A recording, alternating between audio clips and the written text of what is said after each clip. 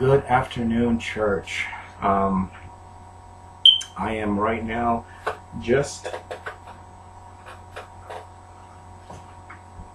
ready to a strange thing has happened to me today. I had just come back from church, and I was trying to figure out, okay, whether or not I want to preach out there or preaching here, or just give you the message that God has put in my heart to give to you. It is right now 2:50 in the afternoon, and it's been pouring on and off all day, and I wasn't sure what, where, or how the Lord was going to direct this, and I had not been completely done with preparing the message, and so I have just completed it, and I had just come back from Imago Day, and the pastor there, Rick, had preached on Daniel chapter 1, and even throughout the message I was outlining the sermon. Earlier this morning I had completed a video, was Duclairon's update and exhortation. It's on another page. It's in the back page, the testing page, and basically just explaining some of the things that's been going on with me in my own personal life, which is sort of like a reflection of what we're going to be talking about today. That has happened with our Lord, and while we're on the subject, going through my drawers, all of a sudden I find the two pairs of glasses that I had lost and had basically assumed that MacArthur and Franklin had removed. I'm not exactly sure how they got into this this drawer here, into this pouch. Perhaps I had put it there, or perhaps they had returned it, like a lot of my socks. But I found the extra pair, and now I have this pair, which I purchased yesterday, and so now I'm back on the drawing board again. But we are not here to talk about me. The person that is behind me, Jesus, who is the message of this life, is whom we are here to talk about today. We're not here to talk about Kevin and all his woes and all his problems and all his issues. And so why don't we get right to it, and let's give the time to the Lord.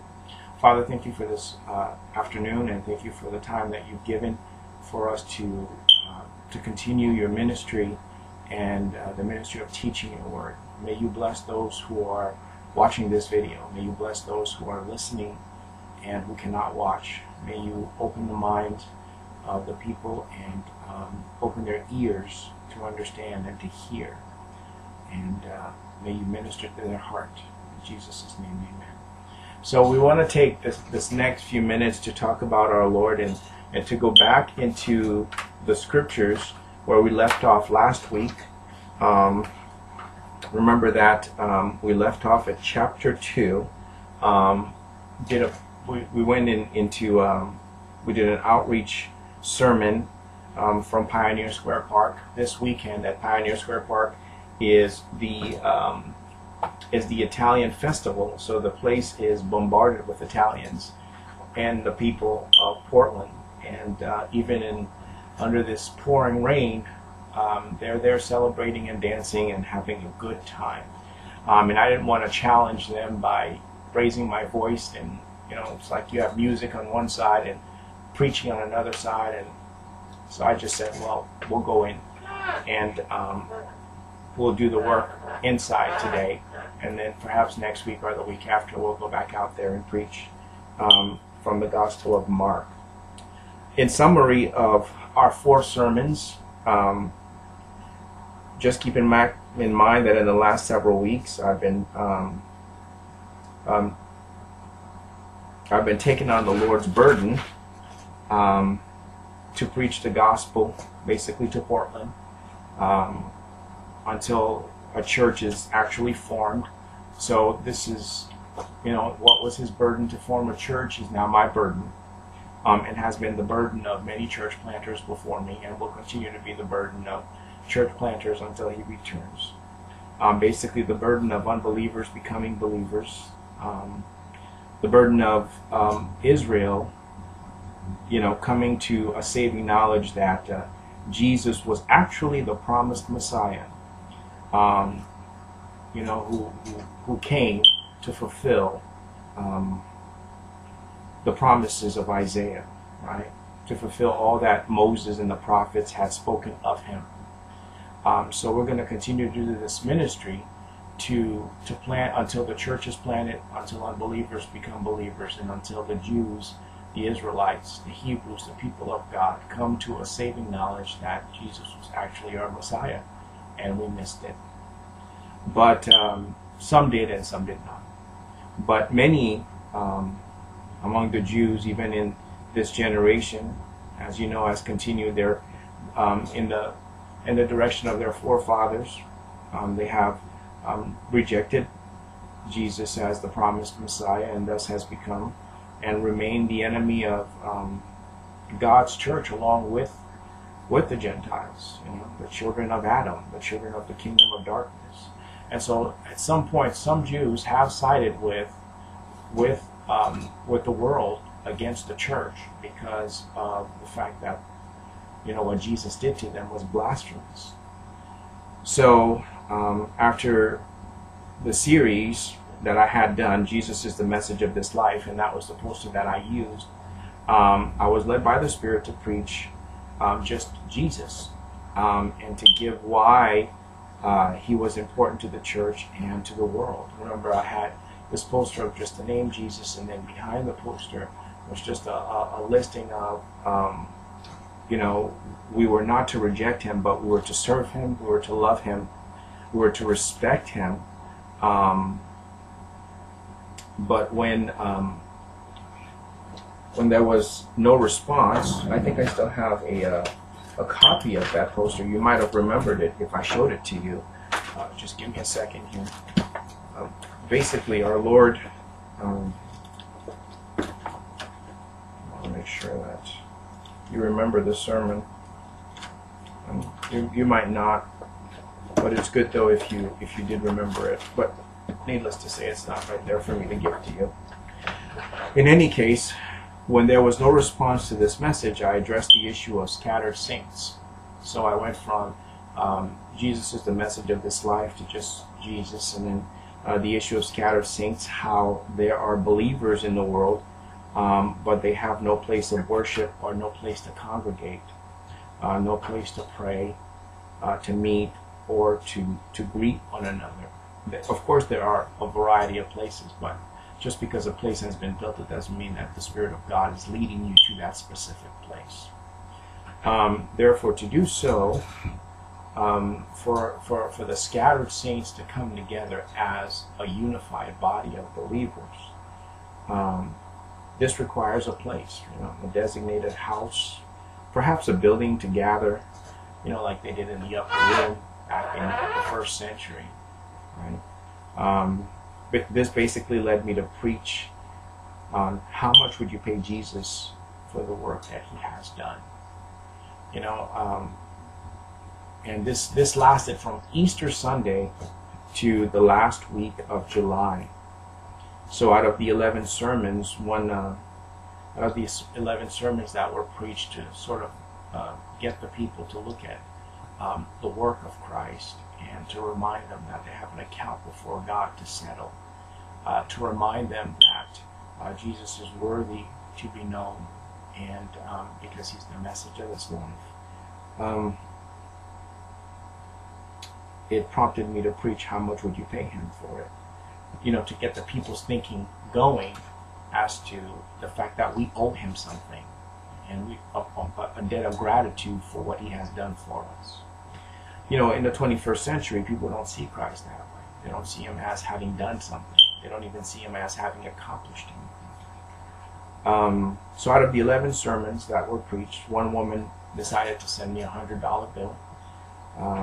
I guess it was to honor the message of God, because I didn't deserve it. And and it is out of this message, how much would you pay Jesus, which leads us to the Gospel of Mark, right? Back to Christ again, Um, why back to Christ again? Because there are people in Portland and in Seattle and all over the world who have bypassed and missed the whole concept and idea that there's an issue with God. And they think that the issue is education. They think that the issue is beauty. They think that the issue is money. They think that the issue of this life is sex, sexual preference. They think that the issue of this life is how you live or where you live, your level of education, what degrees you have. They think that the issue of this life is, the partner that you choose, the government official who you obey or who you follow that can open the door for you. So there's a lot of distractions, but the most important of it all is the name behind us right there. It's Jesus. And so what I did was I explained why he was worthy when I preached that message there because of his character. And then we looked at how much we owed him because of not just who he was, but what he did. And now we're looking back at his life again, a brief synopsis of it. And that's what Mark does, right? Leads us back to the Gospel of Mark, a summary of his life, the shortest Gospel of the four. That is Matthew, Mark, Luke, and John. We've already completed 3 sermons out of Mark chapter 1, verses 1 through 28. And there was a 4th sermon last week. It was sort of like an outreach sermon from Mark chapter 2, verses 1 through 28. Therefore, like in review, we preached, remember last week we preached the continued ministry of God's, divine messenger.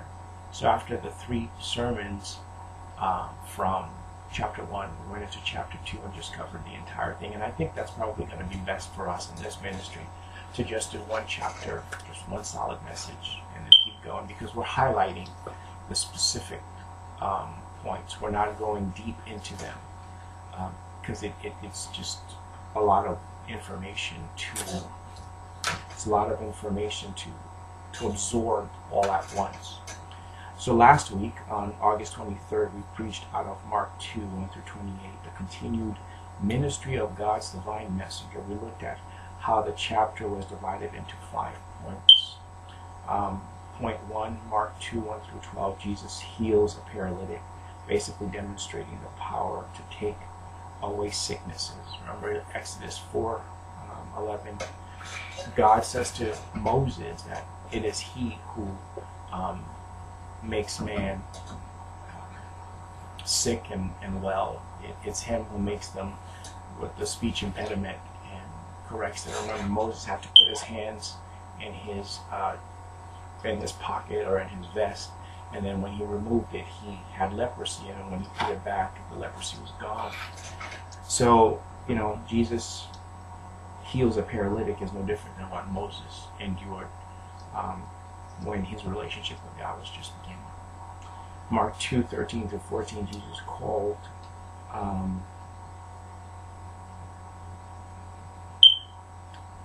called it's terrible when you can't read your own writing.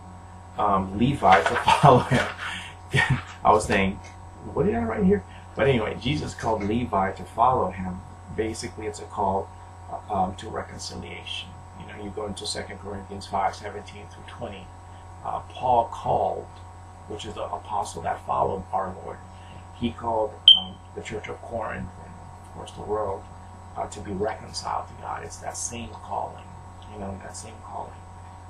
What Christ did with Levi is what Paul did with the Corinthian church. It's a call to reconciliation, to take the 2 opposites and reconcile them, making them one.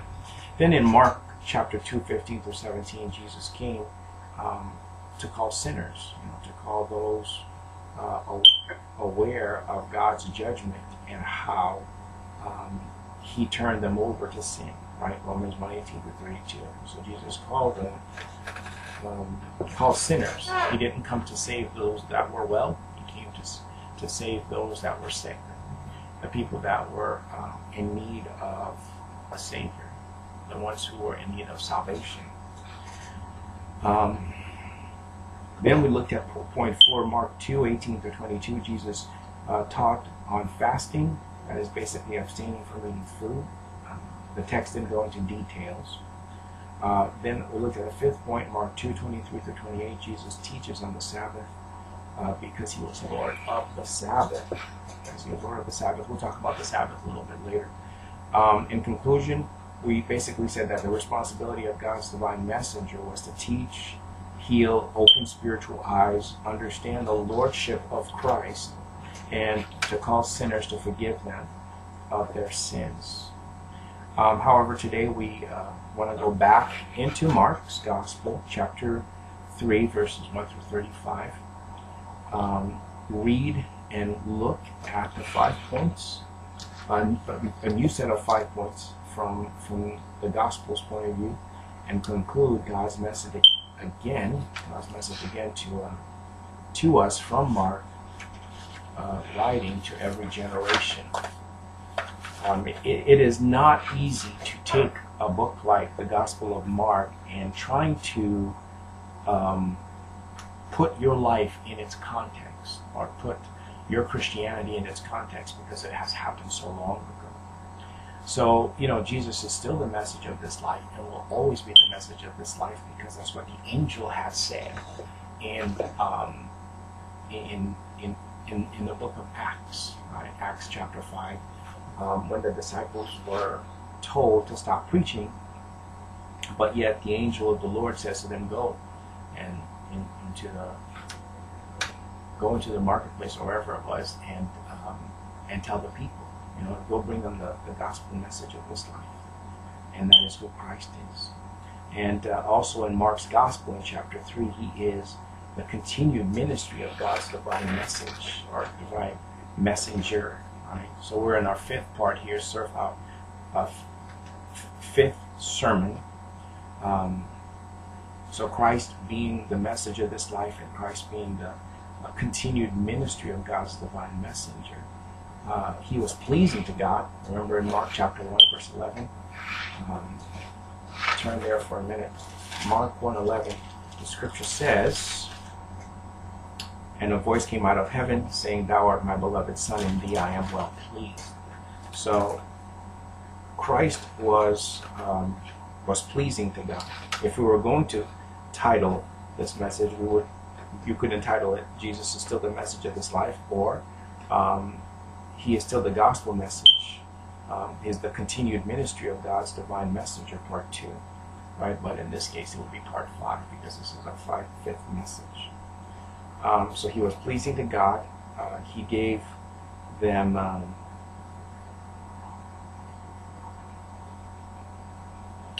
over to the gospel. He gave man the gospel, took the penalty of sin, and saved many from God's wrath and hell. Why was he pleasing to God? He was pleasing to God because he gave man the gospel of God. He gave them, and he took the penalty of sin. He saved many from God's wrath, and he saved many from hell. It's a heart-wrenching thing to look so far back for deliverance, isn't it?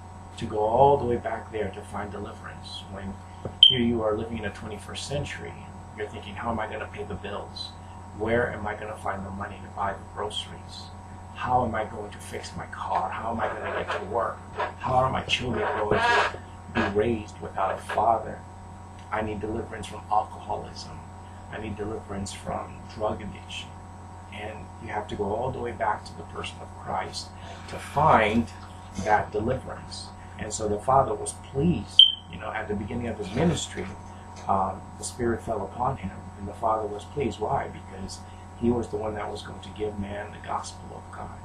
He was the one that was going to take on the penalty of sin after 3.5 years.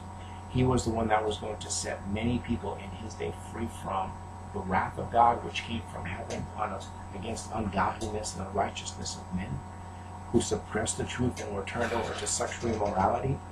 He was pleasing to God because he kept men out of hell. He kept them out of hell.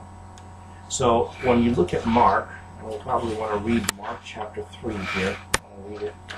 Mark 3. Mark 3 says this. And he entered again into a synagogue, and a man was there with a withered hand. And they were watching him to see if he would heal him on the Sabbath, in order that they might accuse him. And he said to the man with the withered hand, Rise and come forward. And he said to them, Is it lawful on the Sabbath to do good or to do harm, to save a life or to kill? But they kept silent. Verse 5, And after looking around at them with anger, grieved at their hardness of heart, he said to the man, Stretch out your hand. And he stretched it out, and his hand was restored. And the Pharisees went out and immediately began taking counsel with the Herodians against him, as to how they might destroy him. Verse 7, And Jesus withdrew to the sea with his disciples, and a great multitude from Galilee followed, and also from Judea, and from Jerusalem, and from Idumea, and beyond the Jordan, and the vicinity of Tyre and Sidon. A great multitude heard of all that he was doing, and came to him. And he told his disciples that a boat should stand ready for him, because of the multitude, in order that they might not crowd him. Verse 10, For he had healed many, with the result that all those who had afflictions pressed about him in order to touch him. And whenever the unclean spirits beheld him, they would fall down before him and cry out, saying, You are the Son of God. And he earnestly warned them not to reveal his identity.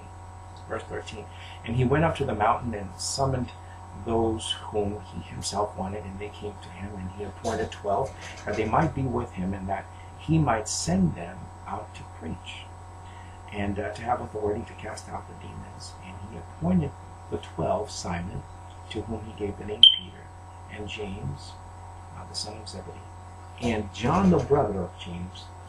To them he gave the name Boanerges, which means sons of thunder. I'm not sure if I pronounced that right. It's one of those really weird names. Boanerges. For those of you who are Hebrew scholars out there, you probably do a better job at it than I would.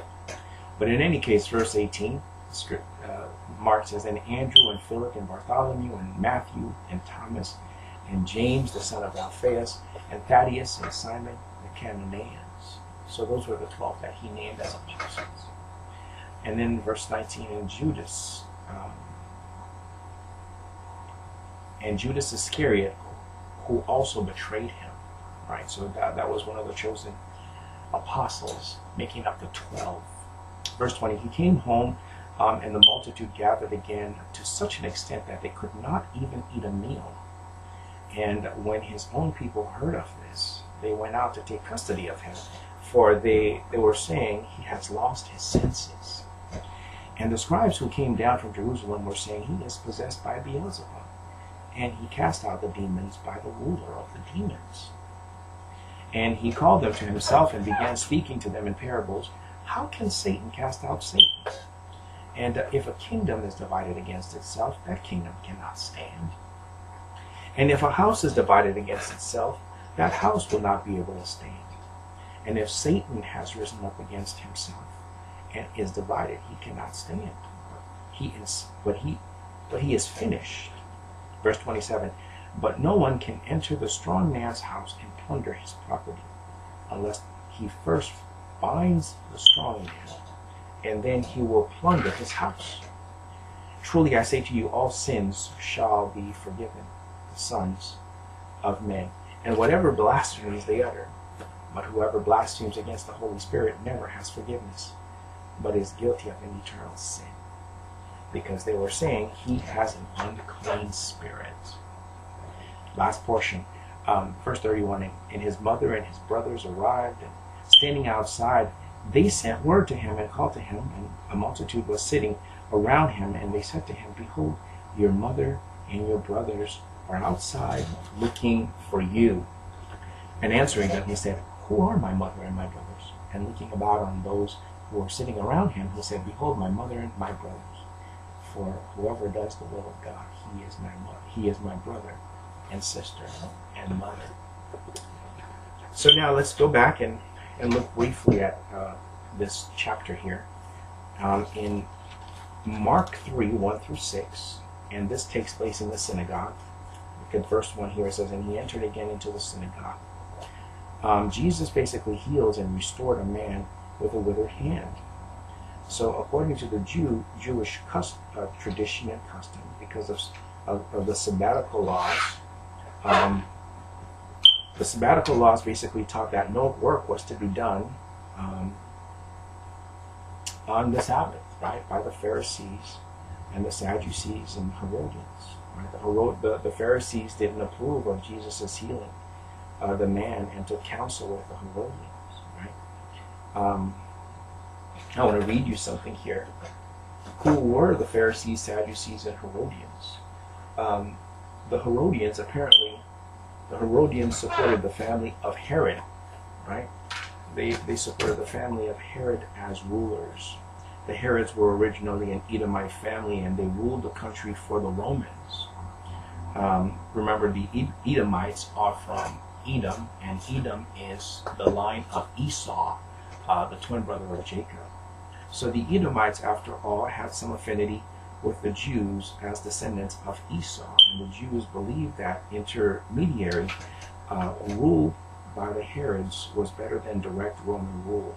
So the Herodians accepted the good that Herod the Great had done for Jerusalem by providing a new temple, although they sided with the Pharisees in objecting to paying taxes to Rome. And you'll find this in Mark 12, 13 through 14. They reacted against Jesus when he healed the man with the withered hand on the Sabbath day. And like the Sadducees, Herodians' opposition to Jesus was probably because they believed he would upset the status quo, and because his clear moral teaching was as big a challenge to their lifestyle as had been the teaching of John the Baptist.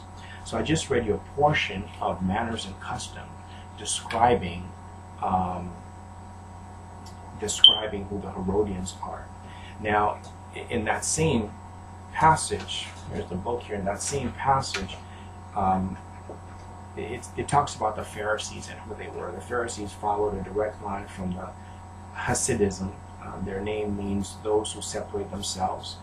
There were some 6,000 of them at the time of Jesus. They were concerned above all else for their religious faith and believed that the exile had been the result of their ancestors breaking God's law. They wanted to be legally pure, separate from any form of defilement. They believed that the difference between being clean and unclean depended upon the law. What was clean was obedient to the law, and what was unclean was disobedience to the law. And so on and so forth. It says the Pharisees developed a set of regulations designed to save people from breaking the law itself, and they tried to apply the ancient law to new situations. It was necessary that stories be told illustrating the principles of the law, that is the Haggadah, and it was necessary for decisions about the law to be transmitted to others. The people responsible for this side of the work were scribes, and there were several different schools of interpretation, and so on and so forth. So that was the Pharisees. The Pharisees were a legalistic sect of the Jews of Jesus' day. And I was looking here to see if there was anything more that I could add to, so you'd have a better... It says here that the Pharisees seemed to have taken the law and changed it from an act of grace into a great burden. And so they used the law heavily on the people, and very stringent as to how they lived, but Jesus accused them of being hypocrites and not even obeying the very thing that they were emphasizing. So in the first point, Jesus heals and restored a man with a withered hand. But according to Jewish tradition, because of the Sabbath, no work was to be done, and apparently the Pharisees and the Herodians had rejected what Christ had done. Jesus was basically changing the Old Testament sabbatical law. If you go to Exodus 20, verse 8, Exodus 20, verse 8, and remember that Exodus is the Ten Commandments, and the Lord wrote to Moses in the Ten Commandments, remember the Sabbath day and to keep it holy, right? Remember the Sabbath day to keep it holy. And so on account of that law, the Pharisees and the Sadducees basically obeyed the word of God and kept the law so that no work would be done. But I want to read you this, Exodus 23:12. When you go to Exodus 23:12, the scripture says, 6 days you are to do work, but on the seventh day you shall cease from labor, in order that your ox and your donkeys may rest, and the son of your female slave as well as your strangers may refresh themselves. Same thing in Exodus 31:15. Exodus 31:15, just a quotation of this text, says, for 6 days you may for 6 days work may be done, but on the seventh day there is a Sabbath of complete rest. So the Sabbath is the day of rest. It's the day that the Jews do not work. And it says here that it is holy to the Lord. Whoever does any work on the Sabbath shall be put to death. This goes back to Genesis chapter 2, I believe. And so as a result of it, when Jesus walked into the synagogue and healed that man, he was asking for trouble. So the same Lord that gave them the Ten Commandments, that is the law, the Torah, the Mosaic law, was also the same Lord who was now in person standing before them, changed it by saying in verse 4, when you look at verse 4, it says here, and he said to them, it is lawful on the Sabbath to do good or to do harm, to save a life or to kill, but they kept silent. Right? Basically what the Lord was saying now is doing good and saving life is permissible on the Sabbath. It is not work to gain income, but to honor God by showing love to a neighbor. In other words, what Jesus was doing in the temple was demonstrating his love for his neighbor by healing him. It wasn't a work that was going to get Jesus paid, right? It wasn't that kind of work. It was an act of love rather than a work being done for an employer. That's basically what I can see coming through the text real clearly. So Christ was demonstrating love toward a neighbor by healing his withered hand. Therefore, in their rage and lack of understanding of Christ's claim to lordship, the Pharisees and Herodians basically plotted to kill Jesus because of the fact that he broke the 8th commandment of the Mosaic law. When you continue to look at Mark chapter 3, verses 7 through 12, basically Jesus now is no longer in the synagogue. He's switched locations and he's at the Sea of Galilee. And it says here, and Jesus withdrew to the sea with his disciples. A great multitude from Galilee followed, and also from Judea and Jerusalem, and from Idumea and beyond the Jordan in the vicinity of Tyre and Sidon. A great multitude of people followed him. So in this portion of scripture, we see that Jesus dealt with the multitude. He deals with their healing, affliction, and unclean spirit.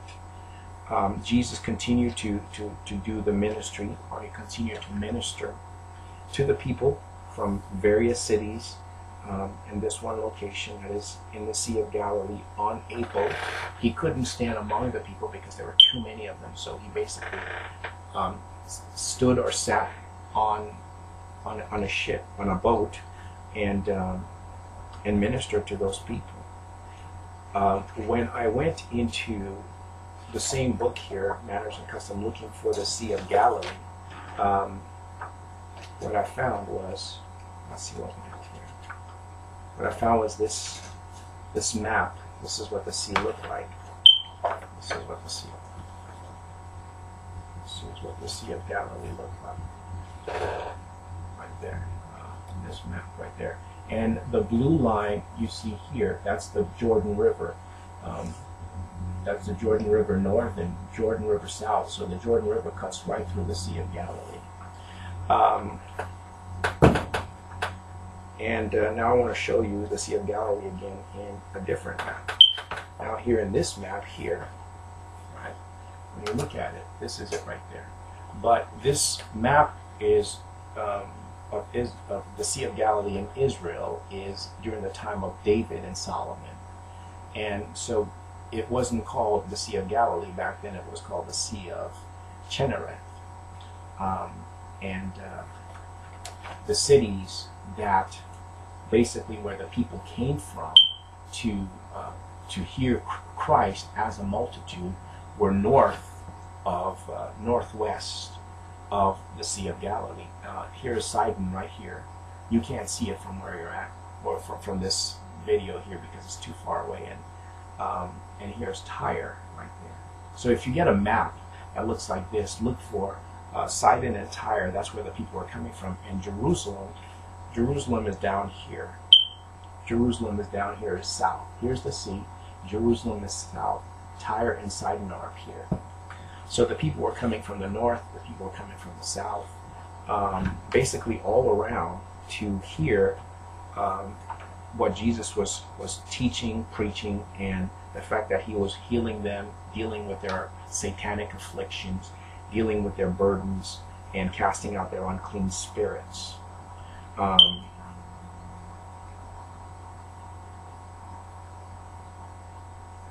So that map is from the time of Solomon. So the people came from Judea, Jerusalem, south of Galilee, Tyre, which is northwest, and Sidon, which is west of Galilee. There's one other map, I believe, is also here. But this map basically shows you, again, but from the distance here where the camera is, I can show it to you this way, but this is now the map in the time of Christ. It's completely changed because now it's under the Roman Empire, and the different portions are of who's in charge of what is basically, it's sort of like divided. How from the time of Solomon and David to now the time of Christ, how the land that had been given and promised to Abraham now belongs to the Roman Empire, or belongs to the empire, and this is now how they have divided the land. But in any case, we'll continue here. So Jesus dealt with the multitude, and this is where all the multitudes of the people were coming from. So the people drew near to Jesus, and as the scripture says here, it says that so he got on a boat and he stood ready. Verse 9 says, and he told his disciples that a boat should stand ready for him because of the multitude, in order that they might not crowd him. In other words, he had to stand out in the middle of the water because there was too many people for him to, he couldn't really do anything. When you have that many people that you're dealing with, you can barely move. And so he needed that space between himself and the people, so that, well, I guess I lost that page, but in any case, so he needed to stand out in the water in order for him to minister to the people. And but the people drew near to him anyway, despite the fact that there was a large crowd. And why did they draw near to him? Because they needed healing, and from their afflictions, their diseases, their withered hands, their broken arm, or whatever the issue was that was in their body. They pressed up against him to touch him. Sort of like they wanted to. Their faith increased in Christ to the point where they felt that, if I could just walk by him and touch his hands or touch his arms, they would be like the woman in Matthew 18 through 22. Remember that woman who had a hemorrhage, and all she kept on saying is, if I can just touch the hem of his garment, I will be healed, right? In Matthew, the scripture says, in Matthew chapter 9,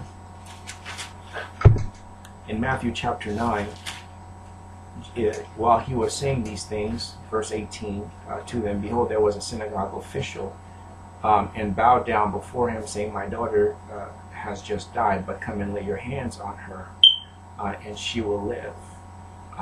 And Jesus rose and began to follow him, and so did his disciples. And behold, a woman who had been suffering from a hemorrhage for 12 years came up behind him and touched the fringe of his cloak, for she was saying to herself, if I only touch his garment, I shall get well. And Jesus, turning and seeing her, said, daughter, take courage, your faith has made you well. And at once the woman was made well. Well, that's what's going on here in the text in Mark chapter 3, is that the people wanted to just get close enough when they saw what he was doing. In their minds, they're like, well, we'll never be best friends with Jesus, but man, if I could just touch him, their faith increased to the point where if they could just lay their hands on him for a second, just a touch, then they will be healed. And that was the same case with the disciples, right, who became apostles, where their shadows would fall on the people and they would be healed. Now imagine us being this godly in this generation, that God would come through us, through the power of the Holy Spirit, that people would be healed just by our handkerchiefs, right? So basically that's what the people wanted. They wanted to be so close to him that they would be healed. But then when you look at verse 11, it says, and whenever the unclean spirits beheld him, they would fall down before him and cry out, saying, you are the Son of God. And he earnestly warned them not to reveal his identity. You see, there again is opposition. Just like the Herodians had opposed him, here again opposition arises against him for doing what he had done out of Satan's flock, right? But Satan a second time, first through the Pharisees and Herodians, now through unbodily unclean spirits, that is demons, fallen angels, they were paying homage to him before the people, calling him out as the Son of God, but he had to warn them not to disclose his true identity as Lord and God. Satan wanted to expose him for who he was. And so you see, every time we see the power of God coming through Jesus, there is Satan's opposition. If not to Pharisees, Sadducees, scribes, and Herodians, it would be the demons themselves who would have been using the people to oppose Christ. But here they appear to disclose who he is. When you look at Mark 3:13 through 19, again the scripture says, basically the location has changed from the synagogue to the sea, from the sea now to the mountaintop. Jesus basically goes on top of the mountain and he appoints and chooses 12 apostles, right? So out of the throng of people that are there, those who stayed with him and those whom he knew and those whom the Father had given to him. Because remember in the Gospel of John, he prays in his priestly prayer, chapter 17, that the Father had given him specific men. And these are the men whom he had chosen, right? So among those who followed, Jesus turned to his disciples and chose 12 who would basically continue his work in preaching his message after encountering Satan and his demons on various occasions by temptation, through the Pharisees, Herodians, multitudes of unbelieving people, casting out demons. He knew of their desire to take his life. Because remember, at the end of verse 6, it says here that the Herodians were against him and that they had taken counsel with the Pharisees that they might destroy him. So here again, a second time after he does ministry, now Satan himself and his demons come out to do what? To expose him. So wherever God is, somehow or another Satan is always there. But here's the thing, it happens again a third time. When you look at verse 13, it says, and he went up to the mountain and summoned those whom he himself wanted, And they came to him, and he appointed 12 that they might be with him, and that he might send them out to preach and to have authority to cast out demons. And he appointed the 12, and Simon, to whom he gave the name Peter, and James the son of Zebedee, and John the brother of James. To them he gave the names Boanerges. I got to learn how to pronounce that word there, which means the sons of thunder. And of course Andrew and Philip and Bartholomew and Matthew and Thomas and James the son of Alphaeus and Thaddeus and Simon the Canaanite. And of course verse 19, and Judas Iscariot, who also betrayed him to Satan. When Satan also betrayed him for 30 pieces of silver. According to Luke 3, Satan had entered his heart, right? According to Luke, I believe it was Luke chapter, not Luke 3, but Luke chapter 22, verse 3.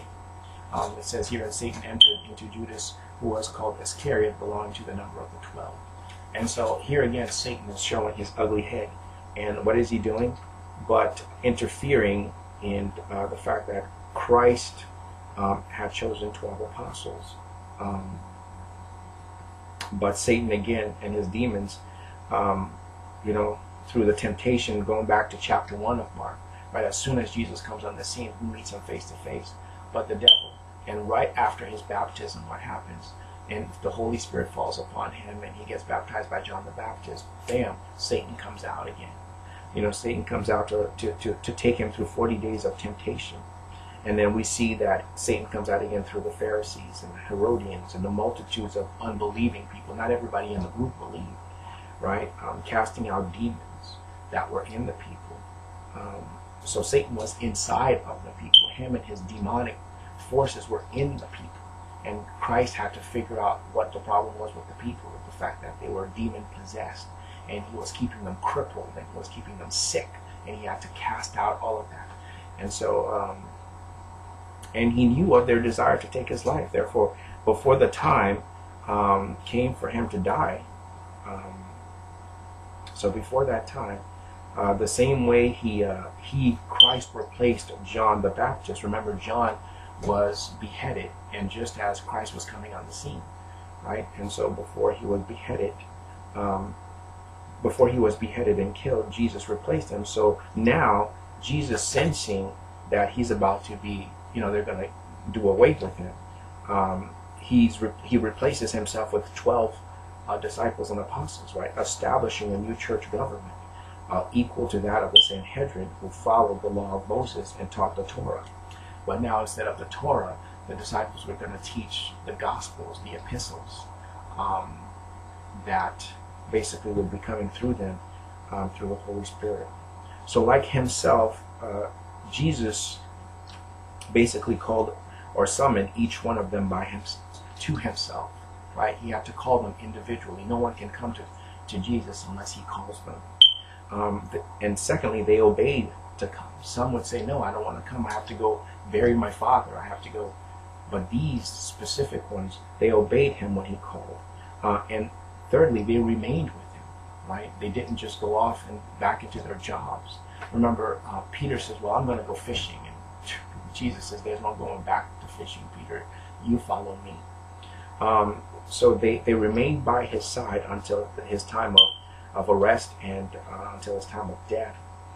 He sent them out as missionaries to preach his gospel, right? Remember, in Mark, the scripture says that he came to preach the gospel of God. But then he passed on that gospel to the disciples, and it became the gospel of Christ. But ultimately, it was the gospel of God, which became the gospel of Christ, which became the gospel of the apostles, which has become our gospel today. So you can say Duclairon's gospel goes back to all the way back to, which is what I've been preaching, which is right there, right? He gave them the authority over demons. Now, the same power that he had demonstrated in casting out the demons, and you'll hear me repeat this throughout the Gospel of Mark, because this is what he continued to do for 3.5 years. So whenever it comes up, it's repetitive, but it's in different contexts, right? Just to show you that the Lord had never stopped coming out, through his generation, and he was opposed all the way through by the devil. So he chose 12 until the time of his death. He sent them out as missionaries. And remember, I said that among them was a devil who would later betray him. And I think this is basically a warning to the church and to all of its to all churches throughout the ages, to all church councils, that Satan will always have he will always have one among one among them. There'll always be a devil. There'll always be one. Somehow or another, he will surface, from one of the brothers. There'll always be a Peter. There'll always be a John. There'll always be a Thaddeus. I mean, these men are the models of what the church's leaders are going to be like. But there'll always be a Judas somewhere in there. At first, it may not look like one, but then somehow or another, some people probably would consider me Judas, but I'm not Judas. I'm not a betrayer of Christ. I'm more Pauline than I am Judas. I'm not one of his priests. But in any case, we want to move quickly here to Mark chapter 3, verse 20 through 30. And in this portion, this is where Jesus basically changes location from the synagogue to the sea, from the sea to the mountain, and from the mountain where he had chosen the 12 and appointed them as apostles, he goes home now, where Jesus is, unfortunately, instead of being heralded by his people for all that he had done, he is condemned as being possessed by Beelzebub. So he comes home, and to his disappointment, they call him out as a devil. It's like, well, look who decided to come home, and this guy's a snake. He's from Beelzebub, right? The multitude followed him from the Sea of Galilee, and from the mountain, they followed him home, and his home was basically filled to the rim with the multitude and with the people, and to the point where he couldn't even sit down and have a meal. And if he couldn't eat, he couldn't sleep. And if he couldn't sleep, he couldn't rest or do anything after all that preaching that he had done at the synagogue and on the sea. And plus, who knows if this happened consecutively in this order, right? Because this is just a synopsis. So who knows how much time took place between the synagogue and the sea, and from the sea to the mountaintop, and from the mountaintop back home. So there might have been days, weeks, months, years, who knows? Not years, but who knows how much time, right? But his kinsmen, that is his family, his brothers, his sisters, his mother, and perhaps his father, although the text doesn't mention it, some scholars would say that his father had died. He was a fully grown man now. Basically, they tried to take him away from the people because they concluded that he was a nut, right? For what he was doing. He was insane. If you look at John 10:20, they basically says that he has insanity problems, right? And this time it wasn't the Herodians or the Pharisees, but it was the scribes. Basically from verse 20 on, it says the scribes, when you look at verse 22, it says, and the scribes who came down from Jerusalem were saying, he is possessed by Beelzebub, and he cast out the demons by the ruler of the demons. So he's casting out demons by the ruler of the demons. It's a direct hit against Christ, right? I would read you the portion in Manners and Custom about who the scribes were, but in summary, they were the writers and the teachers of the Mosaic Law. They would write letters for the people. They would walk around with ink on their side, and when the people needed a letter to be written, the scribes were the ones who would do it. They were also teachers of the law, and they basically concluded, based on what they observed and saw, they falsely accused them of being of Satan, also known as Lucifer, also known as Beelzebub, the serpent of old, the fallen angel of Revelation. The fallen angel of Revelation, and also the serpent in the Garden of Eden. So they refused to believe that he was the God of Moses. They refused. The scribes, the Pharisees, the Herodians, the Sadducees, the Sanhedrin, basically all the sects and groups of the Jews refused to believe that, one, that Jesus was the God of Moses in human flesh; two, that he was the God of Elijah, right? Three, he was the God of David, and four, he was the God of Isaiah, fulfilling the promises and prophecies of these prophets: Jeremiah, Ezekiel, Daniel. Today at church, when Rick was teaching on Daniel, what I came to the realization is that Daniel basically covered the exile, right? And then from the exile, Daniel covers from the exile to the Exodus, the second Exodus, and that is the rapture of us going home, right? So Jesus basically was not seen by these groups of Jews as the one that was supposed to come and deliver the people. So in their unbelief, the scribes concluded that he was of God's he was one of God's enemies. He was the serpent of old. He was the devil himself who opposed God and who opposed the law of God, right? They were the scribes who knew the law and who wrote the law and taught the law. They rejected his ability to cast out demons and make the people clean and make the people well. But basically Jesus responded by teaching the people. When he responded, he took offense, but he took the people's attention from the scribes by teaching them in parables and explaining that if he is of Satan, right, then how is it then there's a division between himself and Satan. If he himself is of Satan, then there's a division, because what's happening here is that he's healing the people from what Satan's group is doing. And Satan's group are who? The Pharisees, the Sadducees, the people that are disobedient to the law of Moses, the people that are sealed with the demon spirits, those that are hypocrites, those whom Satan has been influencing in Jewish society, right? And those that are demon possessed. So since Satan basically and his demons possessed the people, Christ had come to cast out those whom he had possessed, right? Doing the very opposite of what the devil had been doing. So he says, how can, and that's why in the scriptures here he says, how can Satan cast out Satan? If I'm of Satan possessing the people, how can, if Satan is possessing them to take control of them and to make them sick and to lead them into a life of affliction and pain with withered hands, how is it that I'm doing the very opposite? How could we be of the same spirit, right? How could we be of the same spirit? It didn't make any sense. And so Christ basically was trying to open up their eyes to understand that he was the opposite. He was not of Satan, but he was of God. Remember, at his baptism, he was given the Holy Spirit. When you go back to Mark chapter 1, verse 8, Jesus says, I baptize you with water, but he will baptize you with the Holy Spirit, right? This is John the Baptist talking. He says, I baptize you with water, but he will baptize you with the Holy Spirit. And it came about in those days that Jesus came from Nazareth in Galilee and was baptized by John in the Jordan. And immediately coming up out of the water, he saw the heavens opening and the Spirit like a dove descending upon him. And a voice came out of heaven saying, Thou art my beloved Son, in whom I am well pleased. And immediately the Spirit impelled him to go out into the wilderness, right, where he was with the wild beasts and the angels were ministering to him, and Satan was tempting him.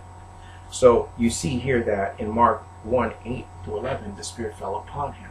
So it was by the power of the Holy Spirit that he was casting out demons, by the power of the Holy Spirit that he was doing all of these things. So, but the scribes, being that they were blinded by their own pride and blinded by their own hypocrisy, concluded that he was what? He was of the devil, opposing the devil, but he was of the devil, opposing the devil, which made no sense to Christ. And he explained that to the multitude that they could understand that that's what the problem was. And in the end of his, at the end of the verse here, he says that, truly I say to you, all sins shall be forgiven the sons of men, verse 28, and whatever blasphemies they utter, but whoever blasphemes against the Holy Spirit never has forgiveness, but is guilty of eternal sin, because they were saying he has an unclean spirit.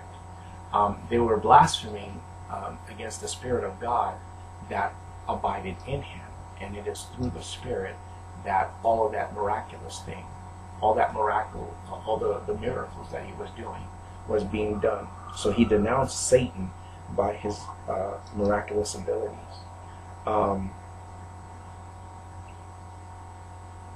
And he was saying, if man will and can be forgiven of sin, except the sin of blasphemy against the Spirit, which brings about eternal judgment. Not just eternal sin, but eternal judgment. We want to look at the last part of Mark, and of course our time, we have maybe a minute here. Mark 3, verses 31 through 35. Again, he's at home, still at home, and Jesus claimed,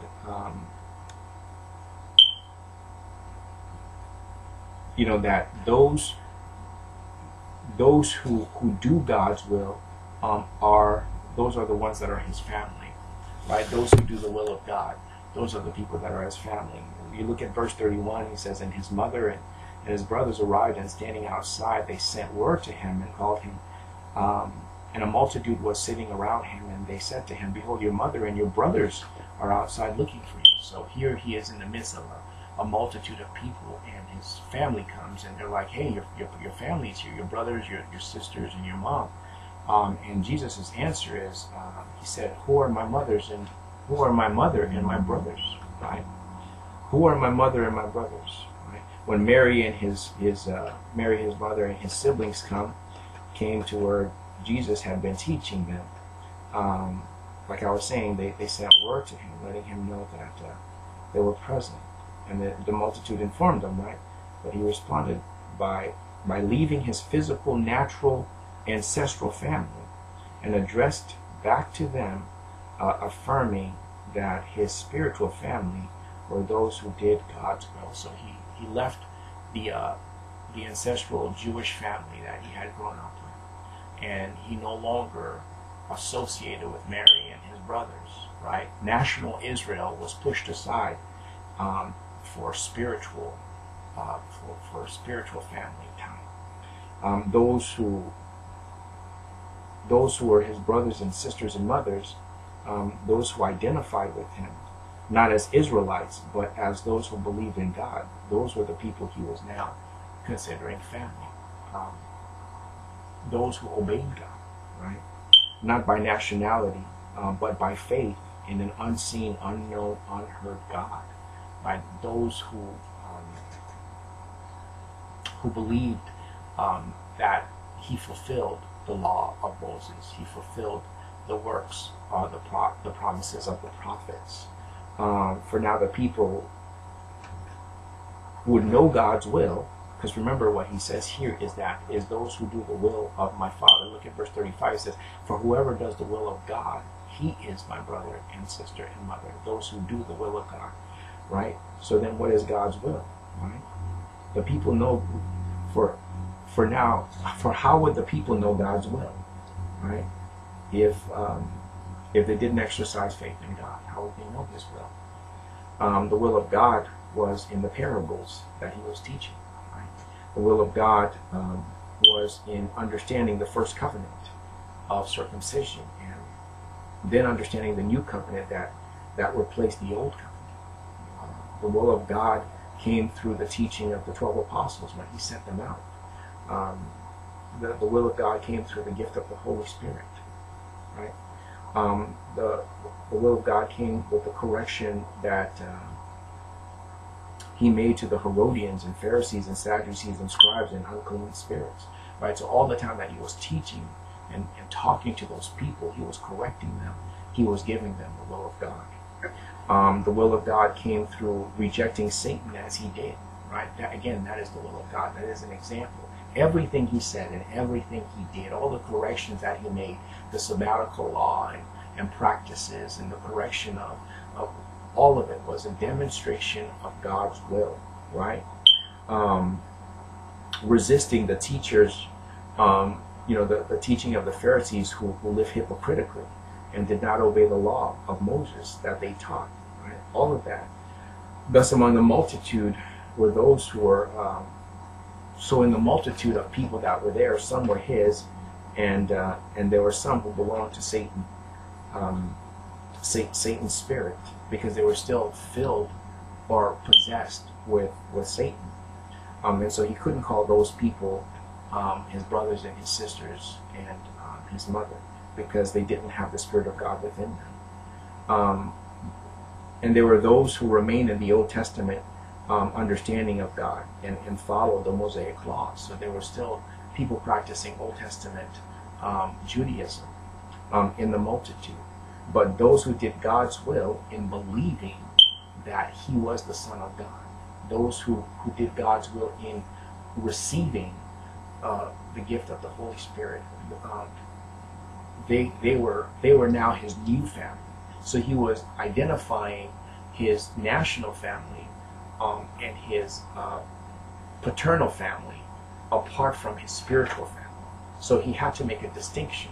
He didn't necessarily reject them, but He was saying, now you need to look at it from this point of view, and that is, it's no longer national Israel, that is my family, or Mary and Joseph for my paternal family, but now it's those who do God's will, those who obey God's will. And the question is, how will they know God's will, right? And God's will is in the list of things that I just outlined for you.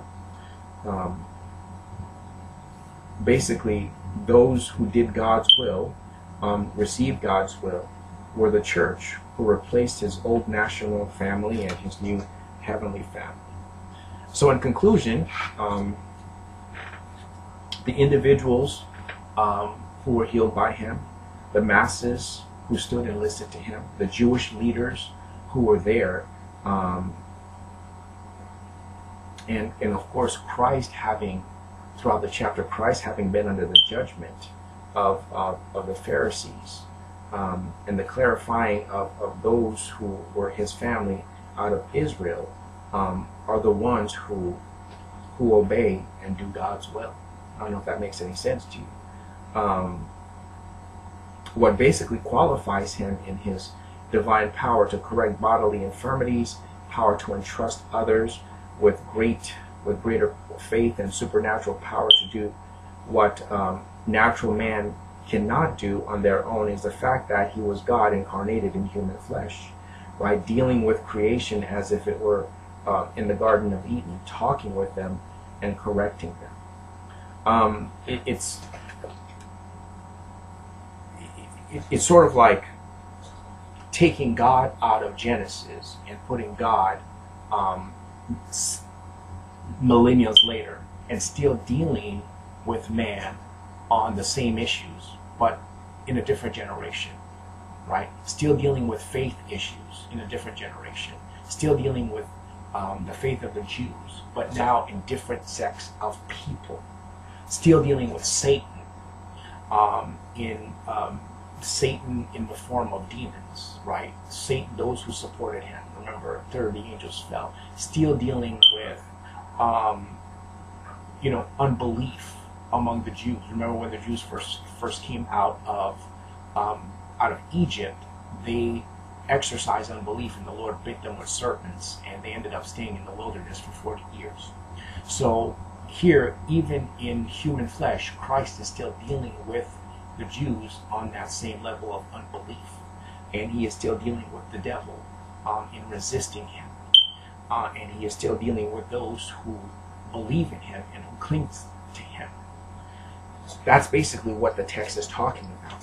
So the individuals, the individual people that He ministered to, and then of course the masses, the individual Jewish leaders,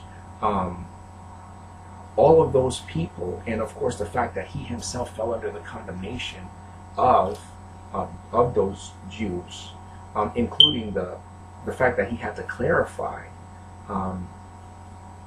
who His family was at this time, distinguishing Himself from national Israel, distinguishing Himself from paternal family, and he had to make it clear that it is those who obey the Father's will. See, this conclusion is kind of confusing, but I'm trying to clarify it for you. It is those who obey God and do His will. Those are the ones that are His family. That's who He's identifying with. Leaving Joseph behind, leaving national Israel behind, and now He's here to implement a whole new family, a whole new set of leadership, a whole new government. And so here we're talking about a new government and a new family. right? The new government is the 12 apostles, and the new family are those who do what? Who obey the will of God under the government of the 12 apostles. They don't see it yet. They don't see it coming in. And this is the connection that they don't make, is that the new family is going to end up under the apostleship of these 12. So he gives them, there's a new family and a new government. And the government is the apostolic government that's going to continue preaching and teaching and exercising authority over the demons and over Satan and over serpents and over sicknesses and so on and so forth. So we're introduced here in Mark chapter 3 to a new portion in Christ's ministry, and that is a new government and also a new family under that government and under his lordship.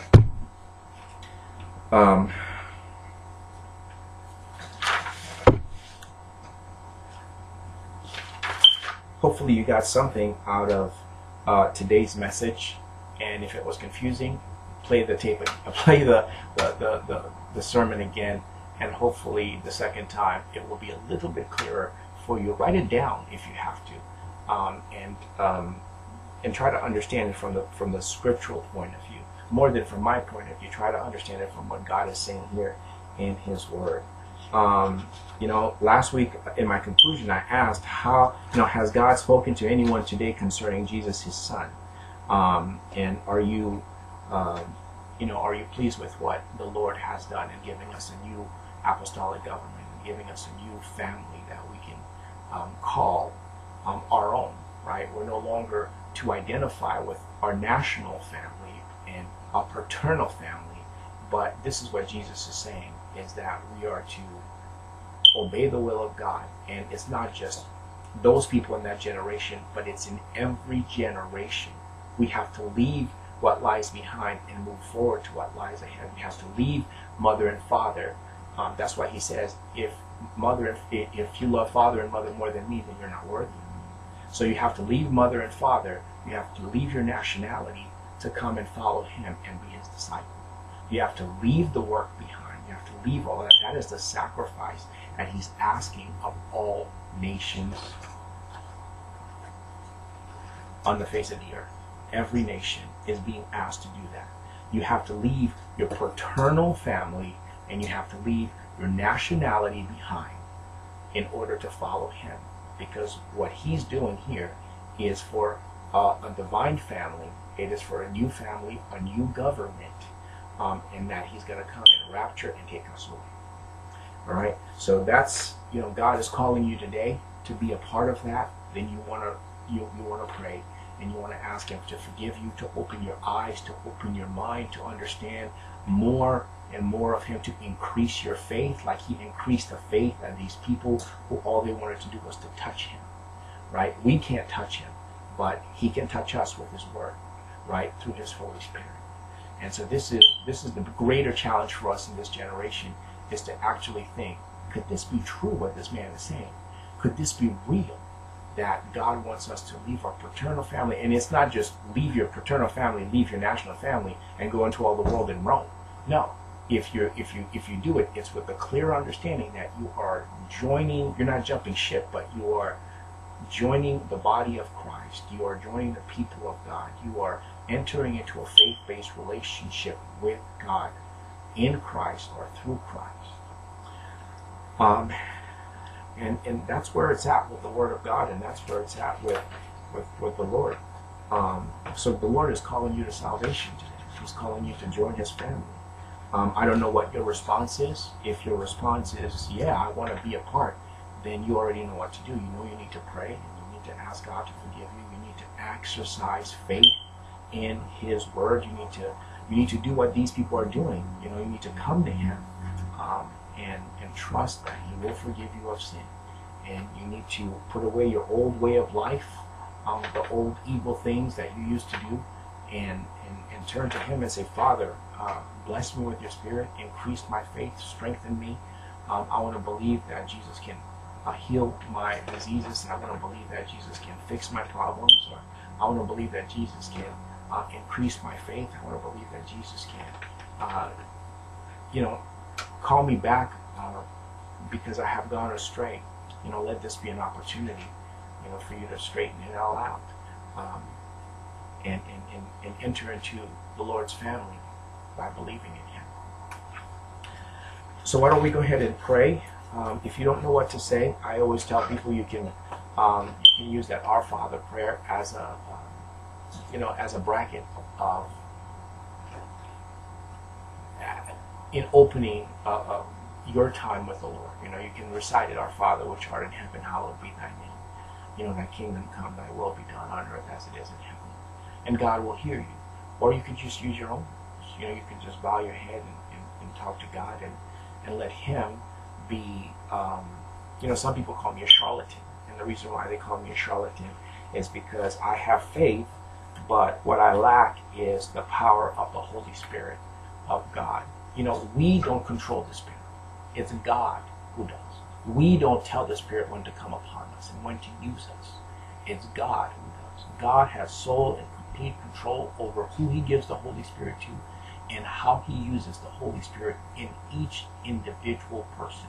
He may be able to manifest His, He may choose to manifest His Holy Spirit through one man and remain completely dead silence through another. And so, if you don't want to abide by what I'm saying, that's fine. But as long as you go back to the Word of God and give God His respect, right? Because this is His Word, and He is talking to us through His Word, and you want Him to talk to you through His Word, and you want Him to talk to you through His Spirit, and you want to know what He's communicating to you as His creation. You don't ever want to walk away from God and not understand what He's saying to you, right? You don't want a confused relationship with God. You want a clear relationship with God. And sometimes I'm thinking, Lord, I don't understand what You're saying. I need clarity of mind. Sometimes I go nuts in here, going crazy out of my mind, yakking up a storm, and then I have to fall back at the reality that God is sovereign over all things, and remind myself that, shall we indeed accept good from God and not accept adversity? And I deal with adversity every single day. Every day. There's not a day where I don't deal with adversity in some form or another. In the apartment here, outside there. It's always in my face. Why? Because it's a challenge to my faith. Right? It's a challenge to my faith. Am I really part of this family of God? Did I really leave my nationality? Did I really leave my paternal family? And now, here I am. And now it's your turn. Right? So you need to bow your head and call on the Lord and pray. Right? Father, I just want to thank You for this opportunity I know I went a little bit over time, and just want to thank You for this opportunity to talk to the people and to encourage their heart. May You encourage many, and may You bring many to this new family, acknowledging the new apostolic government and this new Christian family of those who do Your will and obey Your word. This I pray in Jesus' name.